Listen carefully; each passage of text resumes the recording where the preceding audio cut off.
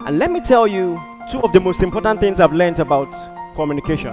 Especially for women, you have to listen to the underlying argument. It is not really about what they're arguing about, it is what they're arguing for. There's something that is missing.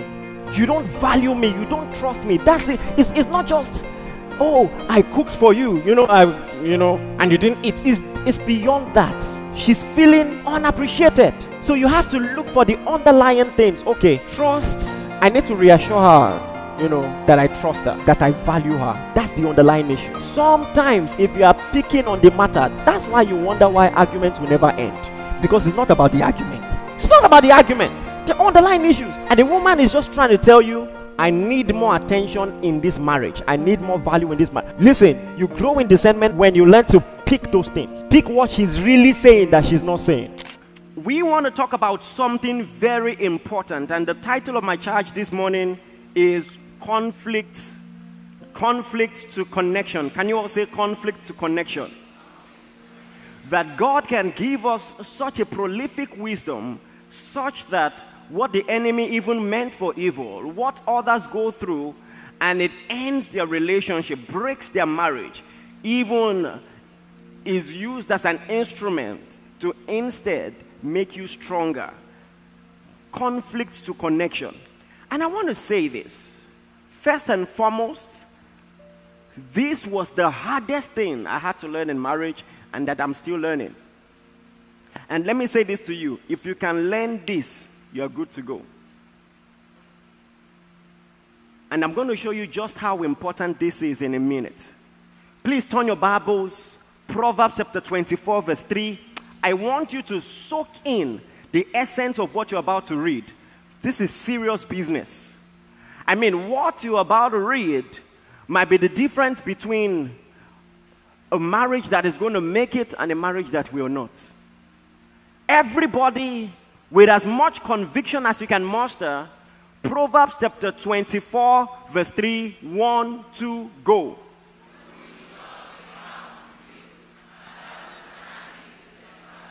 Everybody read again, 1, 2, go.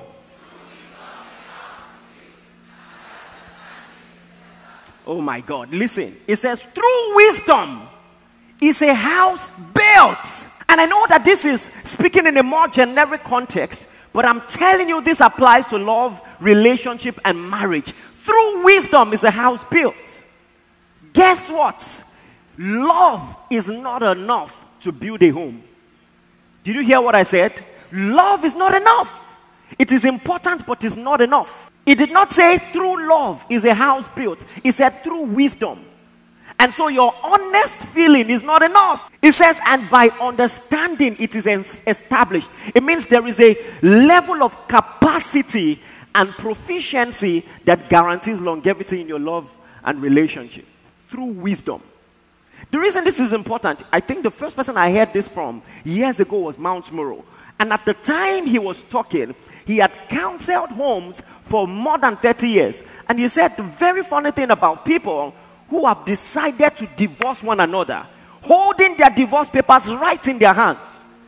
And they will say, you know what? I still love him, but I can't live with him. And it was a conundrum. The reality that a lot of people do not recognize is that just because you love someone doesn't mean you can live with the person.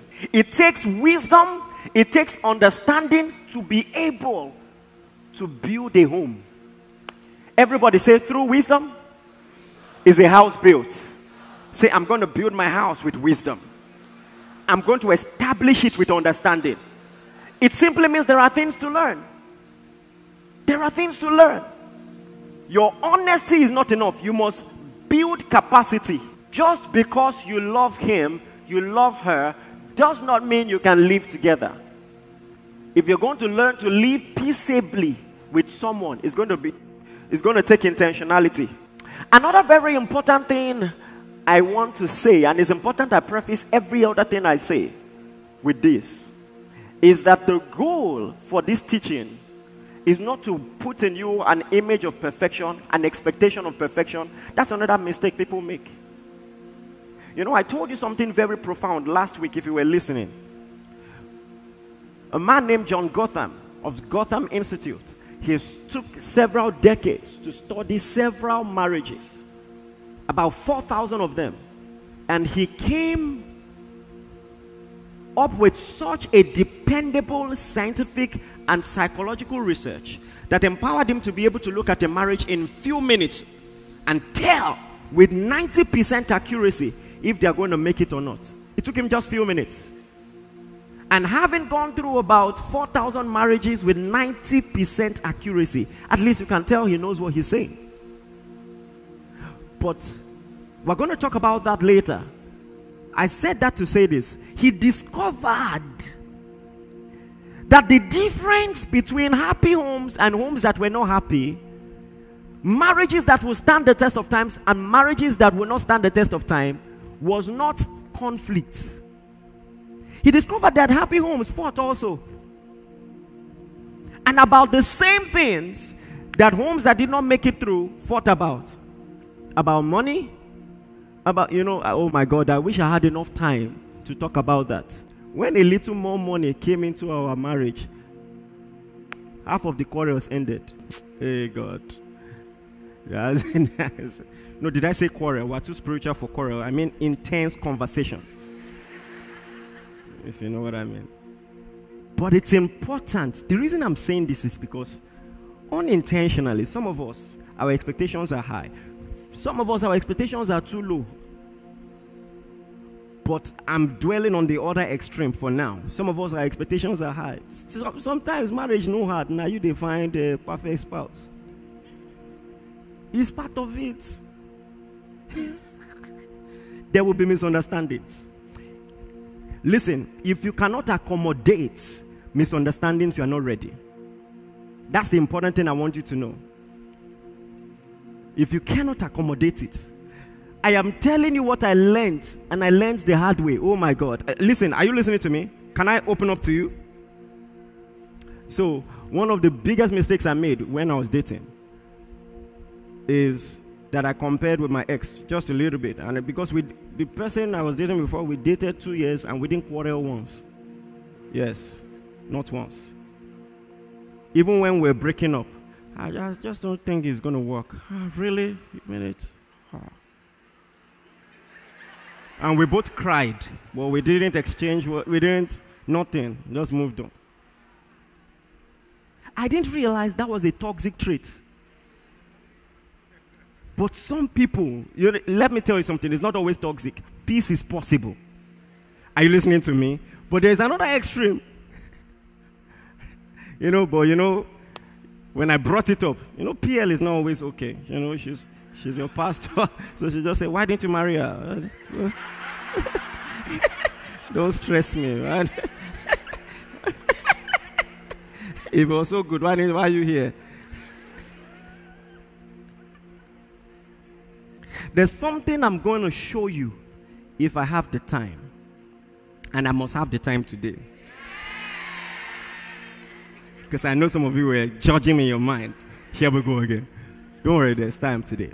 And that's how that many of us love the way we were brought. In psychology, it's called attachment style. That we mirror the relationship between ourselves and our parents. We bring it into our relationship with our spouse. And so, I discovered I was what they called avoidant attachments. I will show you what that means. And it can be very dangerous. People like me can be very dangerous because we don't like to fight. If you cross the line in the friendship, you will just discover, I won't talk to you again. I will just draw the line and that's the end. And so what happened was very simple. And this is the first time it's coming out of my mouth. That's how dangerous we can be. I won't complain, I won't fight, we'll just end it. That's all, we'll move on. It's not you, it's me. So this was what happened. Just imagine. Look at all that God is doing through us by the grace of God. And now, move back maybe 15 years. And I'm trying to date someone. I have all this vision in my spirit. I know God is going to do all that he's doing now. And everybody who was around was a part of it, working tirelessly. I will always hold in high esteem the people who saw me years ago and saw the hand of God. You know, I mean, if you believe in us now, do you understand? I don't really know how genuine that is. I appreciate it, but I don't know. But the people back then, the people who will give 5K, 2K, do you understand, to be part of it? And then we're doing heavy projects. If you know about our ministry, we've always done big things. When I was graduating, we printed 10,000 copies of devotionals and gave it free. Then, I've been crazy for a long time, you see. And all of that was happening thanks to the love, the faith of partners and all of that. And now I'm dating someone who had never given a donation to the fellowship. I'm not materialistic. The fellowship has always had money. I have a grace by the grace of God. Check the history of this ministry. We've never lacked. I just told you, as an undergraduate, we printed 10,000 copies and gave it out free. So we always had money. But I just quietly wondered, like, what is going on? But I had not learned to talk things through. I didn't bring it up. I just kept wondering. And so one day, I wanted to bring it up stylishly. I didn't know how to. So I just said, you know what? We have a project we want to do for the church. Can you loan me 15,000? We didn't need 15,000. I'm telling you, those of you who are aware, we printed devotionals every month, and it costs at least 600,000, and we did it every month without fail. And then she borrowed me the money, and then, you know, I just kept it or something. And then months after, honestly, in my mind, I had some respite that, well, at least she could part way with money. It's not as bad as I thought. Then months after, she came to see me, and we're talking, and then we're already going, and she said, hey, about that money that I borrowed you. So I said, okay. You know, so I went, packaged the money in an envelope. Then in another envelope was letter. I've changed. If you like, don't judge. I'm not doing again. Look at the way some of you are judging me. You don't understand. Some of you don't understand visionaries. I'm not trying to excuse it, but you don't understand visionaries. How could you not see it? How could you not be? I'm not talking about a large amount. I'm not once, let's be a part of this. 2K. If it was, okay, give me the money back, but you know what, take 2K, just add to this. Not once. The approach was wrong, do you understand? And you know, I was in a school that didn't use phones. So maybe she thought, oh God, the more I explain it to sound worse. So she must have thought it was a love letter. On the way, in the bus, just opened it. She tried to call me, we don't have phone. So,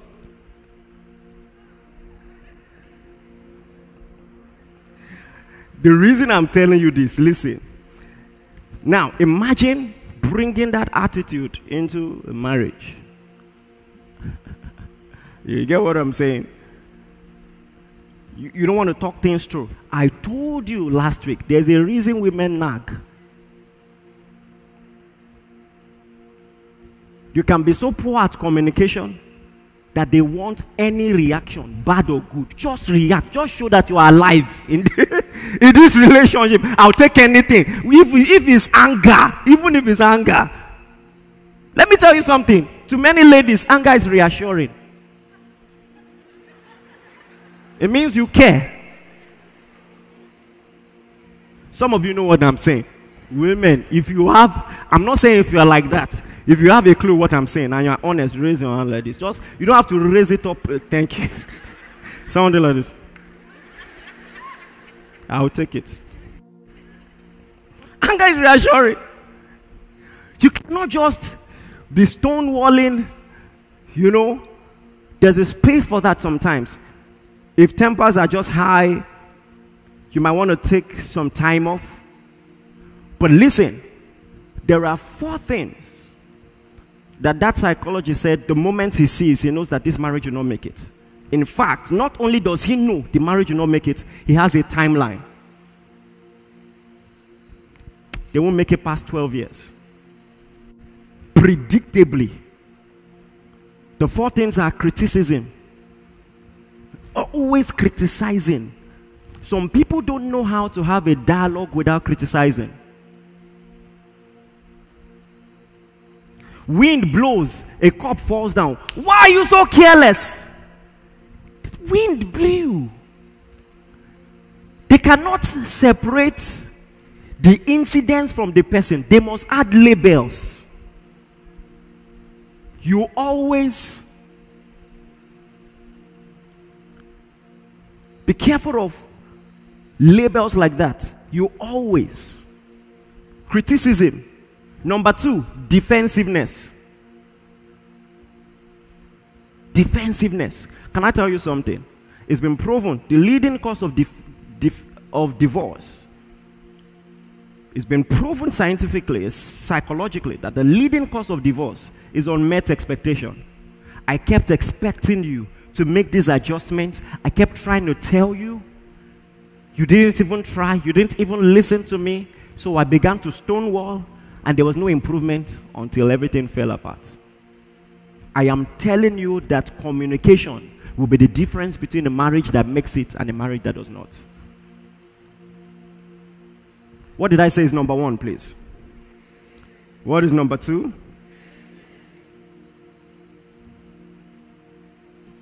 All right. Number 3, contempt. Contempt. I think I talked about that last week.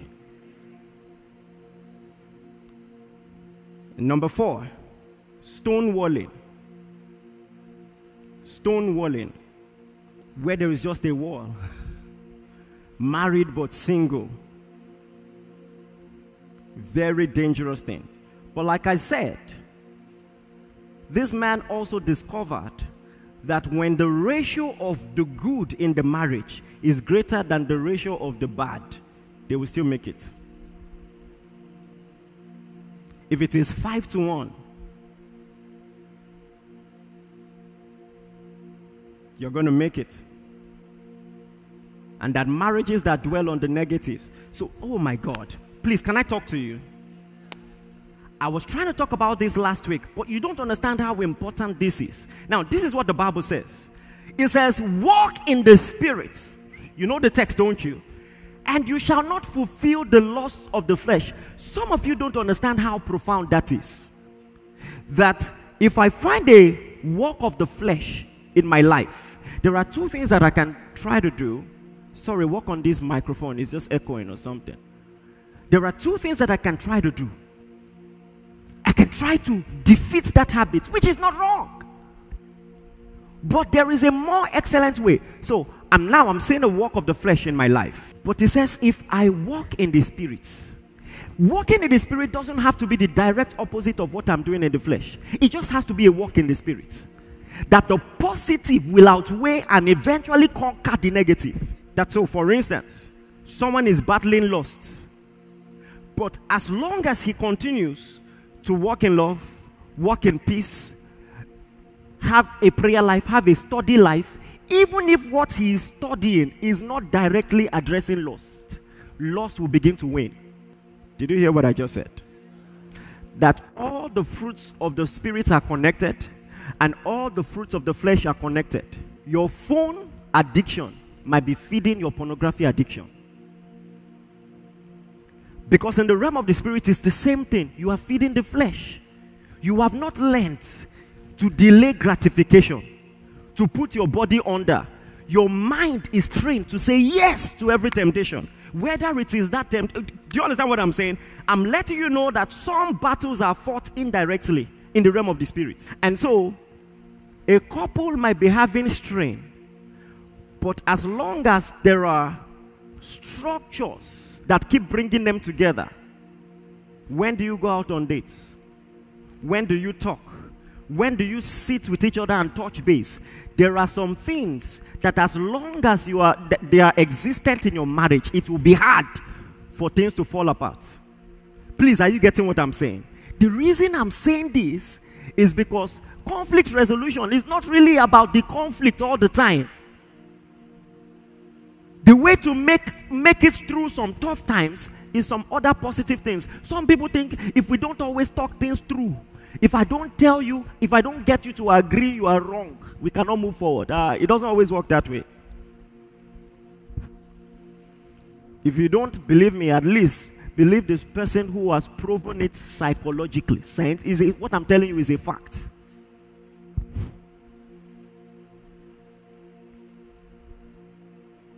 Just make up your mind. I won't dwell on the negatives, and that no matter how bad things get, I will keep investing in things that can save the marriage. Amen, somebody. You know, last week, single people were saying, I dwelt only on marriage. Don't you understand? This message is primarily for you. For people who are married, it's going to take the grace of God. Maybe you are too late in some areas. It's you I'm talking to. You're the one who needs to learn this now. And so you need to approach the subject of communication with understanding. There has to be a curiosity. You have to be curious. How can I understand this person? Unravel this person. This mystery of a spouse. Especially as a guy, you want to understand a woman. You're gonna have to walk. Woman is a language. Don't you understand? It's a language. You have to understand their communication. Don't you understand? With experience, you will get better. You will never really understand it. It's like God. But you will get better. If you are out and a woman is hungry, she won't tell you, can we go to a restaurant? She will say, are you hungry? Because the way to get you to take her out is to first convince you are hungry. Then when you are hungry, it will now be your idea for both of us to go out. You have to learn to speak. I say woman is a language. You learn it with effort. And God does have a sense of humor. He made us so different, and we must work together. You know, I was reading a psychological report, and I was laughing, holding my stomach. You know, according to the psychological report, a lot of women, when the space they are in is disorganized, their stress level rises. They can't deal with clutter. They can't deal with it. They can't deal with it. But the average guy can sit in a refuse dump and be watching football like this. The guy, he's not stressed by it. This is the funny part. Guess what makes him stressed? Asking him to clean up. It's the opposite that makes him stressed. Now, those two people will now come together as a couple. You know, as the man is entering the house, oh, how are you, honey? He drops his bag in the parlor. He removes his jacket, hangs it on the railing. You know, as he's going, he's removing his tie, putting it.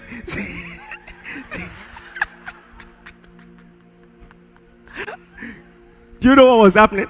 Just my illustration, a woman is cringing. You know, dropping it like this, removing the shoes. If you see what I went through today. And you must deal with that. You must deal with that. Two simple things I want to tell you about learning about communication. Number one is that we are different, which is the point I just made. You must understand we are different. Women are wired differently. Men are wired differently.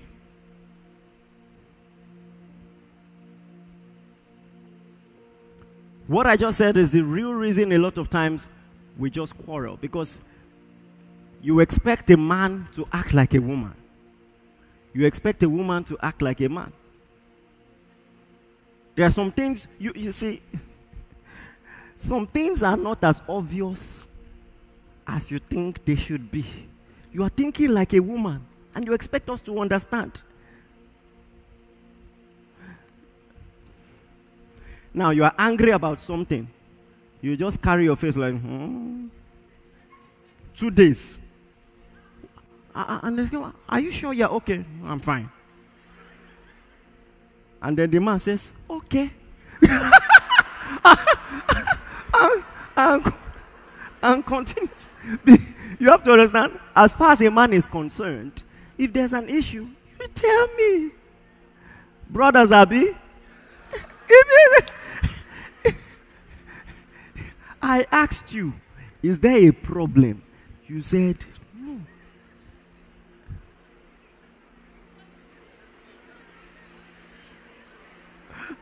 I like it. I'm hearing the murmuring. Brothers, let me advise you. There is a gift of the Spirit called discernment. You go kneel down. Because you see what I just described. If you try it, first and foremost, you upset me.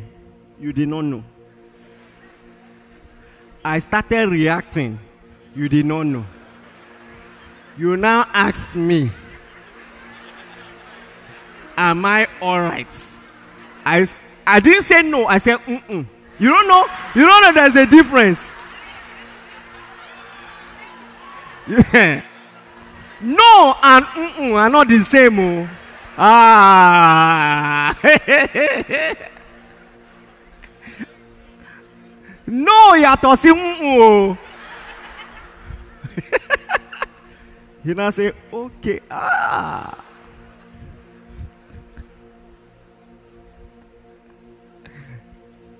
But let me just say this. Ladies, sometimes just lay it out. And assume you are talking to a child sometimes. Don't take that literally, otherwise there will be a problem. But just help us with some clarity, some context. After a while, he will keep up, he will catch up, he will understand. So number one, understand that we are different. Number two, understand that there is a reason you are the way you are. Oh my God. Please, did you hear what I just said? You know, it was Reverend Albert that said something. He was preaching on the island church. And then he said, you will see two couples. They're about to enter marriage. And then they'll be promising each other, I will be the best husband you have ever seen in your life. The woman too will say, I will be the best wife you've ever. Have you seen wedding vows these days?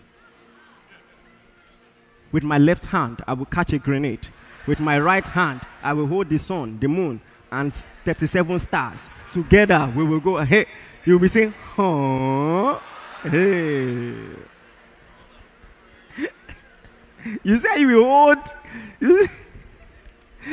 You said you will hold grenade. Common conversation, you know if you hold. You see all that was good, Abi. Sorry, what's that my nickname again?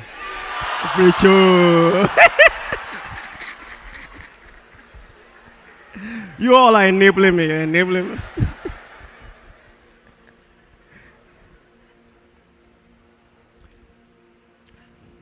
Listen, please, permit me to bore you for the next 5 minutes. Because I want to read you one of the most important research I've ever seen in my life. The most important. You have to know it. And I want you to read up on what psychologists call attachment style. Attachment style. And this is what has been proven. That the way we love, the way we make friends, is a reflection of the relationship we had with our primary caregivers when we were growing up. Proven scientifically. Your primary caregiver, your dad or your mom, or whoever was in their stead, the way they treated you has formed your understanding of relationships and has influenced in a very powerful but subconscious way your love decisions in your life. You know, when someone went through this research, she discovered, for instance, why she chose the career she chose. Because when she was a child, she wanted her parents' attention, and they would not listen to her, they would not pay attention to her. They were always watching news, specifically weather reports. So subconsciously as a child, it was ingrained in her subconscious as an original idea that she wanted to be a newscaster. Subconsciously, she wanted attention from her parents. That if you find this so fascinating and I want your attention, then I will be a newscaster. And she went on subconsciously pursuing a career decision. Went to the university, graduated just for approval. And so let me read this to you. In 1978, Mary Ainsworth and her colleagues discovered 3 major patterns through which infants attach themselves to caregivers. Children were put in an environment with their mothers, and the children were free to explore the room. And so now, this is what they did. The children are with their parents or their mother, and then after a while, the mom is asked to leave the room, and they watch how the child behaves when the parent leaves. Do you know that says a lot? That single detail tells you how close they are. Again, we're talking about attachment, right?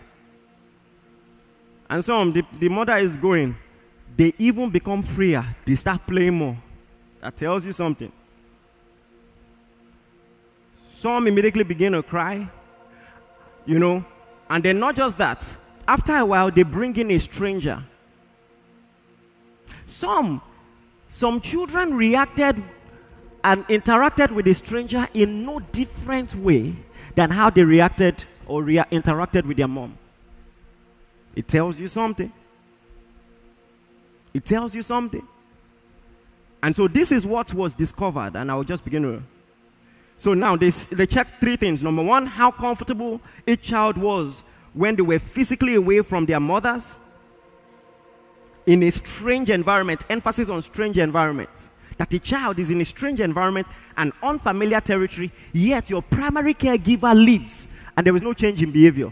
It tells you something. Please, are you all listening to this? Number 2, how the child interacted with the stranger. Number 3, how each child greeted the mother when she returned.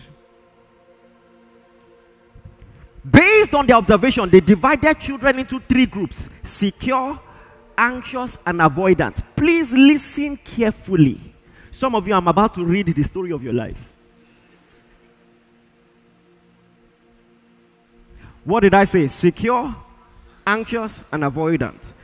Okay, so infants characterized under secure attachment actively seek and maintain proximity with their mom.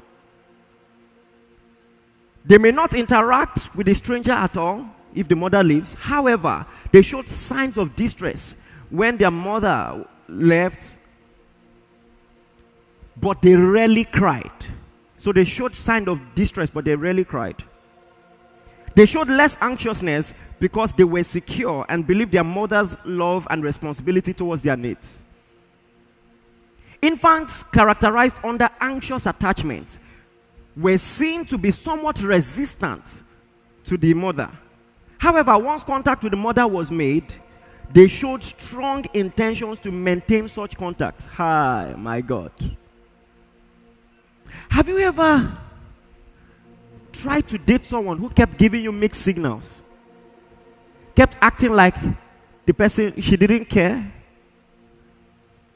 But eventually, when you drew closer, you discovered the person really cared. Some of you, you've not experienced something like that before. Anyway, we're still starting.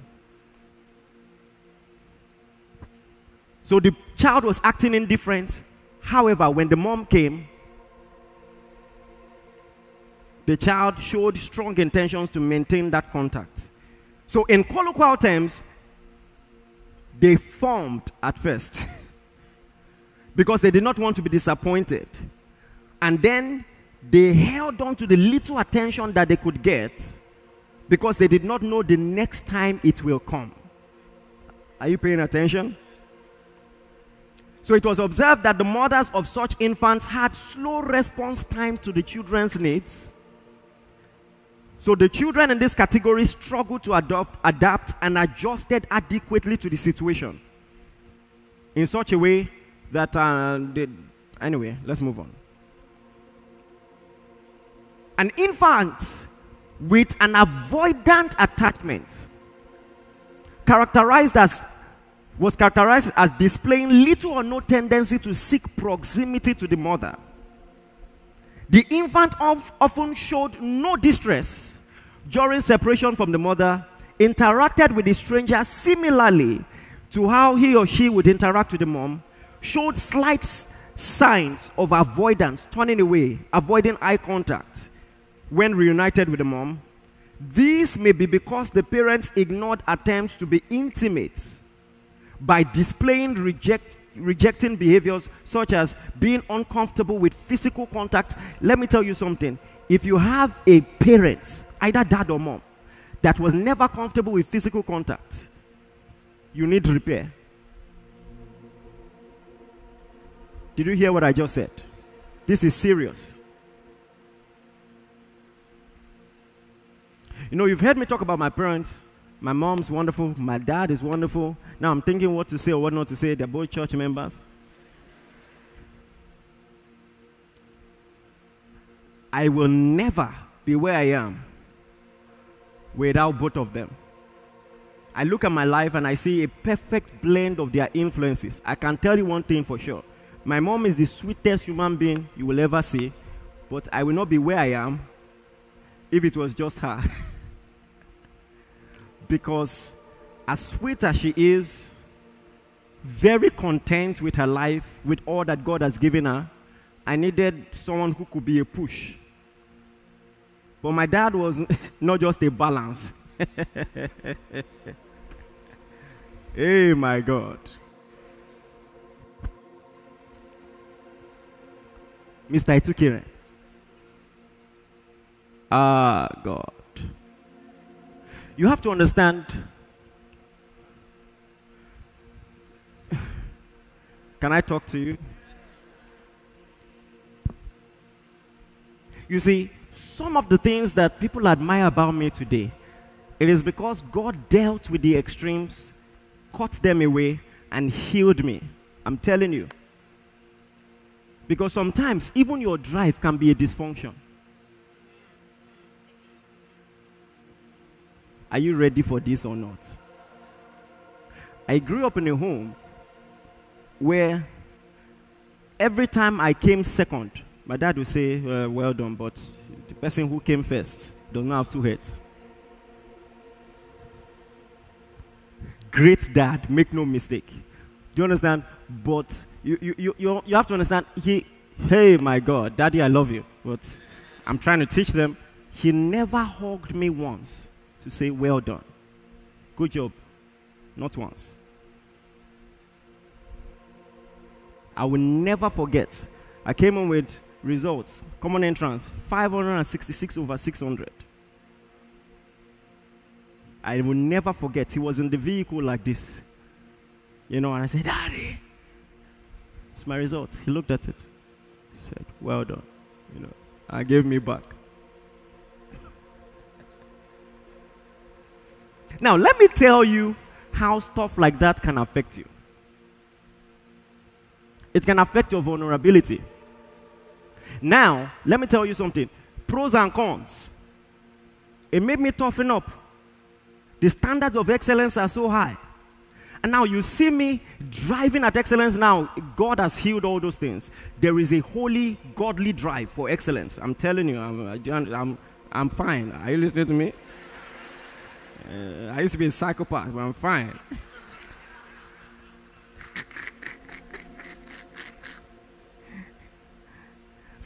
So now you are used to performing at a high level without any gratification. You don't understand. You see, God has healed me, but you see, that's why you don't understand. You are dragging me on Twitter. You expect me to cry. You don't know who I am. All my life, I've done great without approval. Without, well done, thank you. I don't need it. I'm not really normal like that. You know, if you appreciate me, I appreciate it. But if you don't, we move. So there are pros and there are cons. Now, how does someone like that appreciate his wife? Okay, you look after the child, you want a medal. I don't want is it not your job? I'm telling you things that you now have to learn. Please, if you like, look at me and I'm talking about us. So I'm telling you so that you can find out things that you need to work on. So if you ever, let me tell you something. The average person who grows up in an African home needs healing.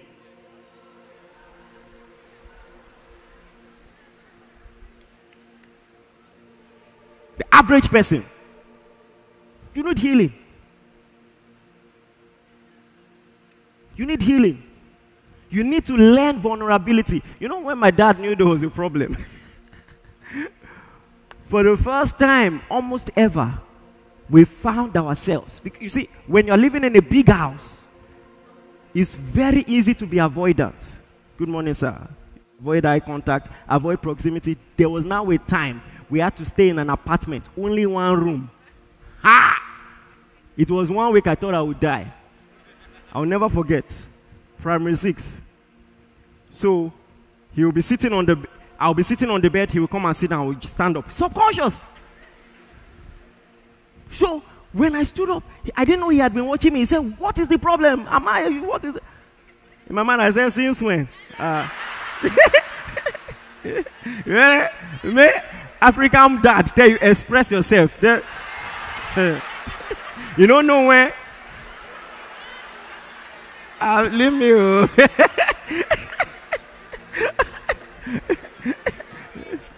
Since when? Let me tell you something. When you understand where they also are coming from, you will know they've tried. Do you understand? Two things. We are great now. And number two, when I see where he's coming from, the kind of dysfunction he had to survive, I even give him credit. He tried. To produce good children, he even tried. Do you understand what I'm saying? But at the same time, it was still a struggle. It was something I had to. And the thing is, I thought I was fine until he told me, "I love you," for the first time. I'll never forget. I was about to get married. I was on the phone, like they said, "Okay, so bye-bye, I love you." Hey! That's when I knew. I never knew I had dysfunction until that day. I never knew I was seeking. You see, the fact that I don't seek approval from everyone does not mean I don't seek approval from him. That day, he said, "I love you." I love you too! I said,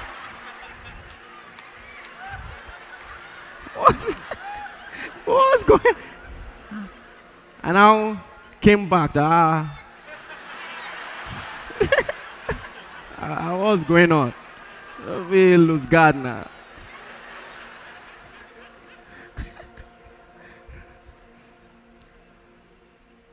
These are real issues. Like I would often say, laugh but listen.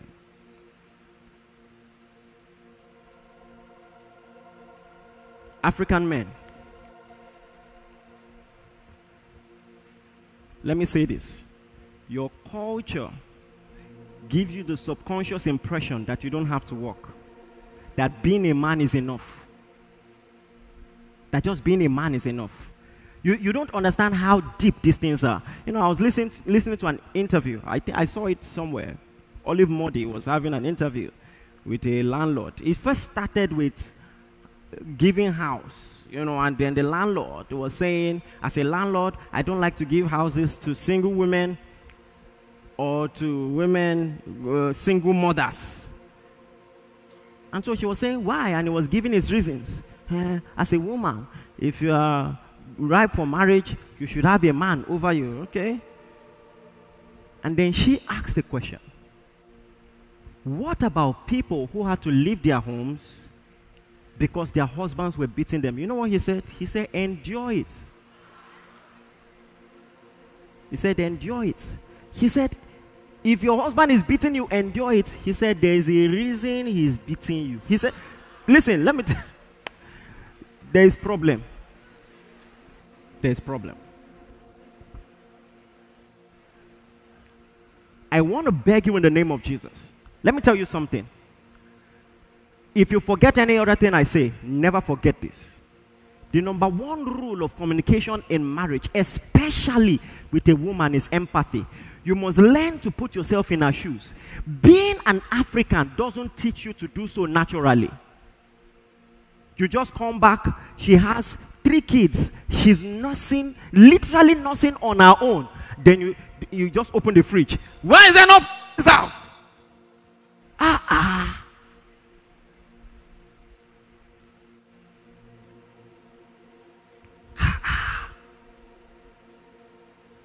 Come back from church together. And you're wondering, why is there no food by this time? You were both in church. Can I tell you something? One of the biggest things you can do as a man, make things easier for your wife. Make things easier for your wife. Keep thinking, how can I make things easier for you? Let me tell you something. When a woman sees you are actively working towards that, there will be a depth of appreciation. Even you will be surprised. Empathy. Please, it is true that the Bible says that the man is the head, but the Bible did not say he's the coconut head. There's a difference. You are the head of the home, not the coconut head. It does not mean you can't receive advice. It does not mean you are all-knowing. You are not always right. Don't be an oppressor. There's an image you have to correct. That you're honking. From outside, your children begin to scamper. They turn off the TV. Quickly carry towel. Soak it with water. Touch the TV so that it won't be hot. Run to their room. Sit. And, and you like it. The Emperor, the Conqueror, the Lion, you know that song by Domwen? I think, no, Frank Edwards. Zobu, Zobu. And you're happy. When your wife goes out of her way, cleans the whole house, all those things, have you ever said, thank you, you did so well, wow?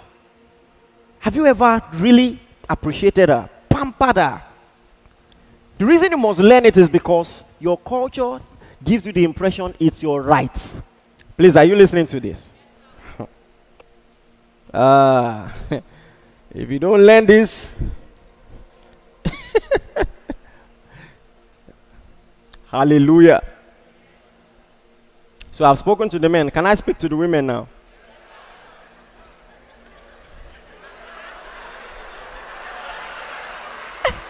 You like violence. Yeah, but let's not lie. That was nice. Okay, wait. When I say it, you do it again.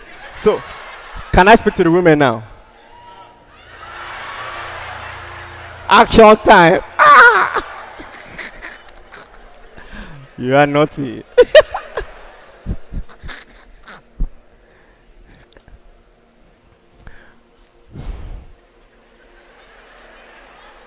I'm thinking what to say and what not to say because I don't like stress. Women,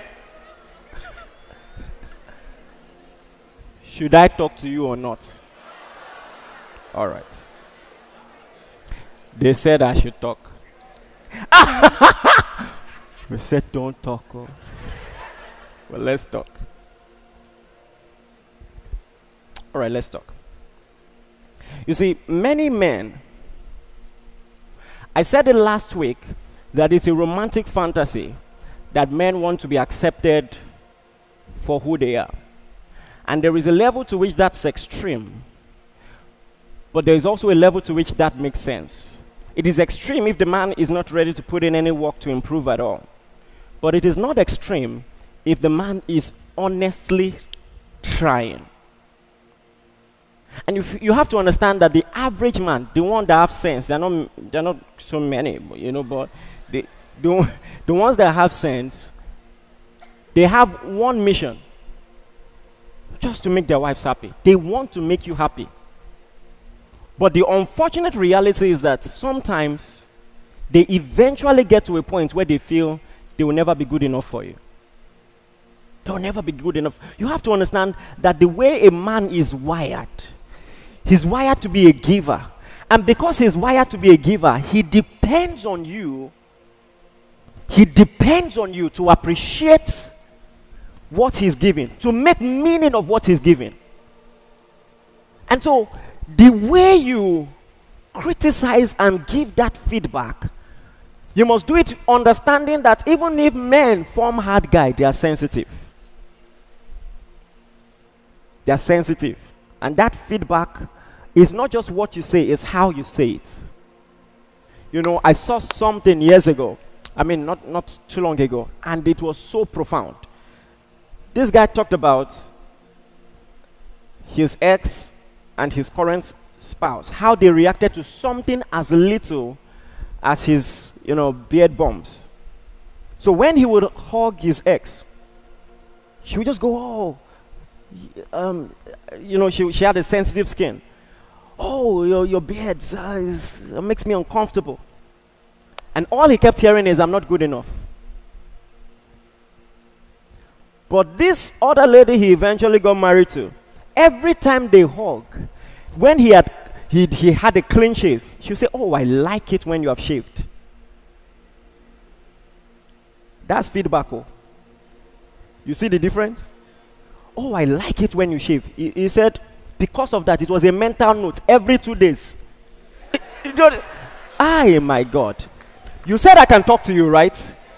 Women have a superpower that has been reflected as weakness in this generation. Let me say this to you first and foremost. That superpower has been abused by irresponsible men. But in the right setting, under the right context, it is still powerful. Are you ready for what I'm about to say? I gave a subtle example when I was talking about how a woman tells you she's hungry. When she's out on a date with you, she says, are you hungry? So subconsciously, women are wired to put an idea in your mind and make you take initiative for the collective good. What if you learned that consciously? There's a movie. How many of you have seen the movie Inception? All right. In the movie Inception, they came up with a technology where you could enter the mind of someone, drop an idea in the mind. And when the person comes back, the idea will seem original. I am telling you, women have that superpower. Women have that superpower. And so, for instance, it is proven that instead of telling men what to do all the time, if you allow them take initiative, instead of saying, this box is broken, fix it. If you say, what do you think we can do to this box? The man will feel, they say, okay, so I'll just call the carpenter, we'll just the same thing. I'll give you a Bible example. This one is sensitive. I will ask you again, should I talk or should I not talk? All right. We read up about Esther, forgetting that the queen had an ex. And there is so much to learn because it is the same man treating two different women drastically different. You could make an argument for Vashti. She had a right. Why will you just call me to come and entertain your guests? But the question is, does that strategy work, particularly for powerful men? Does it work? Listen, if your goal is to insist on your rights, fine. If your goal is to have a happy home, to work with someone that you trust for a collective goal, then if there is a more excellent way, use it. That same king that Vashti wanted to use Agidi, Esther, she used submission to, Esther used submission to get him to kill. You know the story, don't you? One time she came in like this. I said, you are powerful. You don't understand. The hardest man in the world. If you know how to pull the strings, all the things you have been quarreling about, he will give you. He will give you his kingdom. Men, I told you, men are more romantic. Read the story about Herod. Just small down, so he said, ask me anything to the half of my kingdom. Half of my down, so which kind leg? You see, I am telling you, a man can go to war, conquer battles, take over territory, then small dance, he will give you half. You are arguing because you don't know. This does not in any way exonerate him from his excesses and all of that. But if you find a way to let him know that fundamentally, if you first and foremost accept him, you accept him, you believe in him, you trust him. Because men struggle. It's a dilemma. There are superheroes everywhere. Everywhere. They go to the work, to the office, they are killing it. They're successful. They are shouldering their entire family sometimes, especially in Africa, doing everything. The only place where he is constantly aware of his inadequacies is in the home. Then now you are wondering why the friendship is being affected. You remind him of everything he ought to be, but he's not. What if you find a proper way, a better way? Men also, there is a way to communicate. You know, my God, there's a mistake guys make. When guys are quarreling, it's in the context. When guys are quarreling, they can say anything to each other, and it's just bants. Let me tell you guys, women are not like that. Oh. Don't say what you don't mean. They will not forget. They may forgive. At least they say they will forgive. Okay. Whether they forgive, only God knows. God is the ultimate judge. Because sometimes you wonder, you'll be surprised. 15 years later, she'll just say, ah. You say, what's that? You say, I remember the day. You say, ah! That's how that day. Hey! Don't try it. Oh. In the heat of the argument, just say, sometimes I wonder why I married you. Hey! See, as a guy, it's just bant. You want her to know that you're not feeling what she's doing. Don't try it.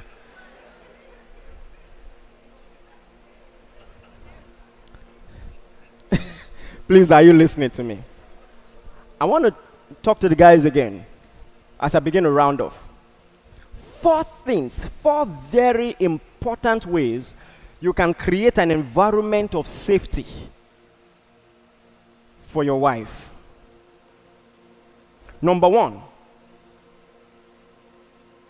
you must create a non-judgmental environment so that she can tell you what she feels. She can tell you how she feels.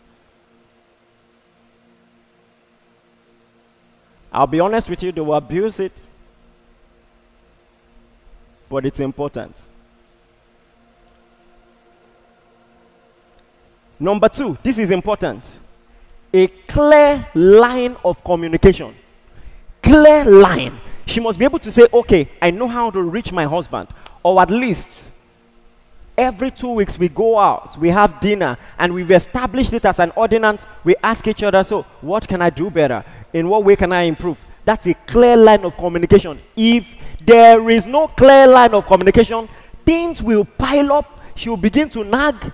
I told you why last week. And you'll be saying, well, she nags a lot.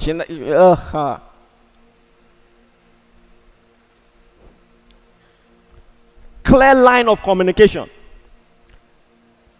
If she has to fight you to get your attention, she will fight you. And I'm not talking about physical abuse, please. All right? I'm just talking about nagging. And I'm not saying it is always right. I'm just explaining why you are seeing the reaction you are seeing so that you can adjust. Please, is this making sense at all? Yes, number 3, there must be a deep sense of understanding. A deep sense of understanding. And number 4, and women, tell me if this is important or not. She must feel prioritized. She must feel prioritized. Be busy with your work, prioritize her. Be busy with whatever you're doing, prioritize her. She must feel prioritized. As a round off, I just want to touch on one very important thing that affects marriages, and that's defensiveness. I told you one of 4 things that with 90% accuracy determines marriages that will fail is defensiveness. So what are signs of defensiveness? Because some people don't even know. You can be defensive. You can be a defensive person and not know. Number 1, making excuses. Making excuses. They can't bring up something and say, well, I think you should have done this better. You immediately deflect. Blame someone else, something else. Push it to external circumstances. Oh, it's because of this. Making excuses is a sign of defensiveness. Number 2, cross-complaining. This one, please write it down. Cross-complaining. Derry, you said dinner will be ready. I'm hungry. Well, you said you would take out the trash yesterday. Did you take it out? Cross-complaining. Is it familiar or not?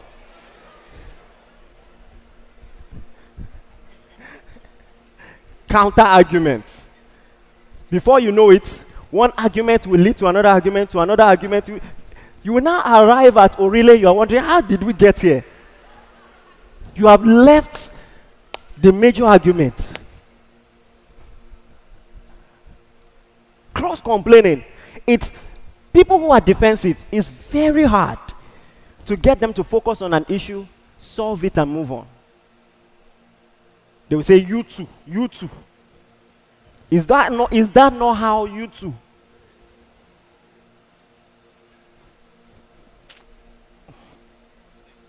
Number 3, yes, but. This one is more subtle. Just call it yes, but. They will agree, but immediately invalidate the agreement. Yes, but it's because of. Yes, but you too. Yes. Number 4, body language and tone change. Some people, the moment you are giving them feedback, the tone will just change. The body language. And like I said, it is because, more often than not, because of your upbringing. Listen, if you grew up in a very authoritative environment, you will be defensive.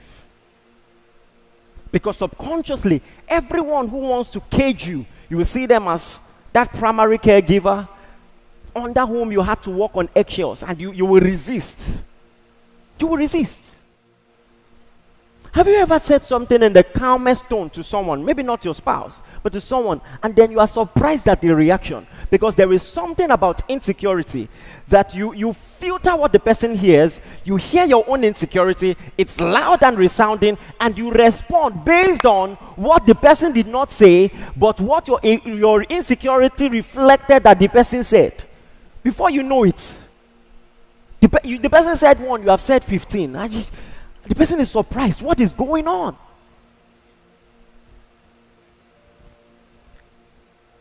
These are things to watch out for. You must learn to be able to take it. Take honest feedback. Not every time guns blazing. The good news is you can get better at it. Please, are you listening to me? Just to be sure I'm not wasting my time, say I'm a doer of the word. Say it again, I'm a doer of the word. Hallelujah. So how do you deal with it? Number one, if need be, take a short break. Take a short break. Please, taking a short break is different from stonewalling. And please, women, I can kneel and beg you. If the man says, you know what, I will talk about this later, that's not the time to be following him. That's how every time. He's trying to remove himself from this situation. You are following him with commentary. So that's how you think you're going to.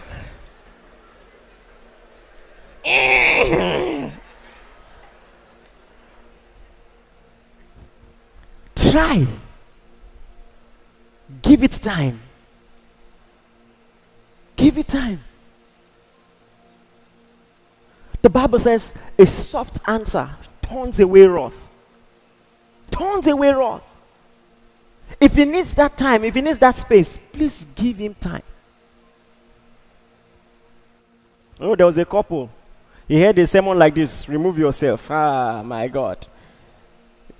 His wife didn't get the memo. So, they were quarreling, it was getting heated. He said, you know what, we'll talk about this on another time. As he was going, the woman followed him. He entered the kitchen, she followed him, he came out. Entered the room, followed him. Climbed the bed as if he was lying down. She sat in front of him and continued nagging. Sometimes take a break. The person by your side may need it, so respectfully give the person shake and say, take a break, calm down.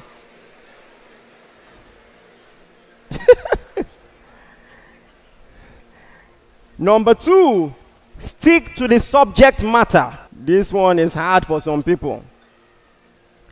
But please stick to the subject matter. Stick to the subject matter. And let me tell you two of the most important things I've learned about communication. Are you ready to listen to this? Especially for women, you have to listen to the underlying arguments. It is not really about what they are arguing about. It is what they are arguing for. There's something that is missing. You don't value me. You don't trust me. That's it. It's not just, oh, I cooked for you, and you didn't eat. It's beyond that. She's feeling unappreciated. So you have to look for the underlying things. Okay, trust. I need to reassure her, that I trust her, that I value her. That's the underlying issue. Sometimes, if you are picking on the matter, that's why you wonder why arguments will never end. Because it's not about the argument. It's not about the argument. The underlying issues. And the woman is just trying to tell you, I need more attention in this marriage. I need more value in this marriage. So, listen, you grow in discernment when you learn to pick those things. Pick what she's really saying that she's not saying. Amen, somebody. That is a life-saving tip right there. Number two, it is called future focus. This will change your life if you learn it. Imagine you communicated this way. I'm upset about something that happened, so I want to make a request. Now, when you put it this way, you are no longer making it about what has already happened. You are positioning yourself to avoid it in the future. So it's no longer about the present. It's no longer about what you're quarreling about. I wasn't happy about this, so I want to make a request for the future. Did you get that? It's a future focus. It's a future focus. And sometimes when men react to feedback, it's because of how you make them feel. In their mind, they're saying, I will do better. You don't have to castigate me. You don't have to emasculate me. Just give me the chance to do better. So when you say, this works not just for men, but for women too. You know what? I don't like this. So I want to make a request. When we find ourselves in this situation, let's do it this and this and this way. Amen, somebody. And as we close, I just want us to read a text that we know very well. Turn your Bibles to the big book of Proverbs. Did you learn anything? Proverbs chapter 15, verse 1 and 2. We'll read this and then we pray. Thank you, Jesus. Media team, put it up here.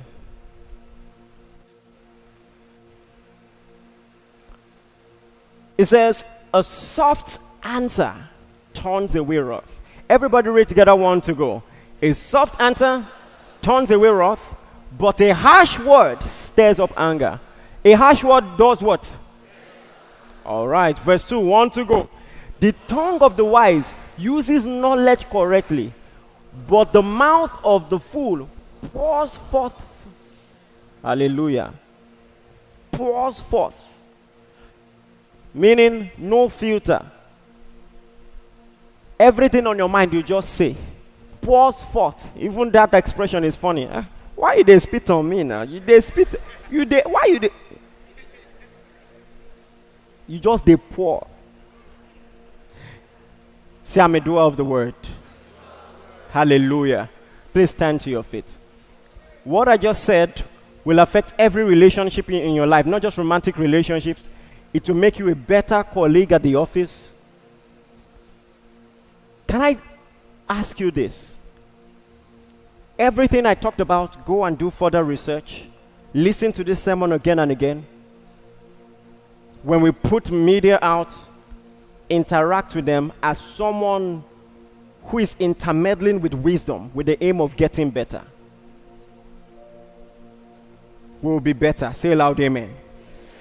We won't transfer trauma to our children. Say loud, amen.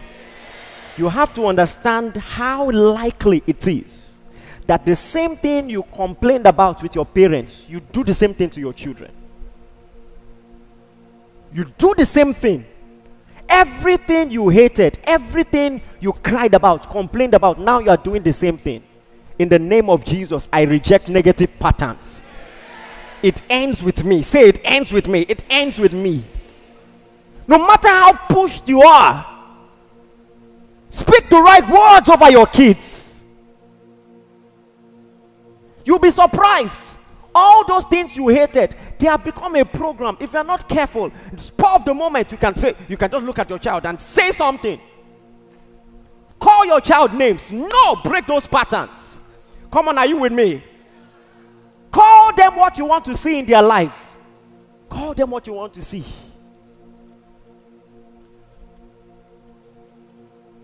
Call them what you want to see. And only what you want to see. You can correct them, but don't call them names. Don't transfer aggression. Be determined not to repeat cycles of abuse. It ends with me. It ends with me. It ends with me. Say this, my children will not be afraid of marriage because of me. Come on, say it again. Say, my children will not be afraid of marriage because of me. I want you to call out to the Lord for help right now. I give you a few minutes.